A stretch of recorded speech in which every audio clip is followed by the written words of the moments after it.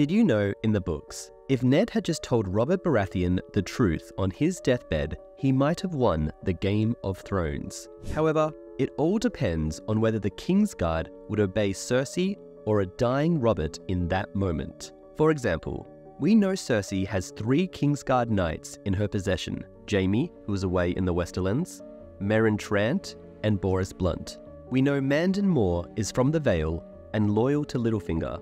And finally, the last 3 are loyal to Robert: Barristan Selmy, Aerys Oakheart, and Preston Greenfield. So, if Robert ordered Cersei arrested, Trant and Blunt might try and warn Cersei to run away. Moore might report to Littlefinger, and only 3 of the Kingsguard would have obeyed the command without question. Cersei would not have gone willingly, so a fight would have ensued, and either Cersei is able to escape with some of her children, or she is arrested.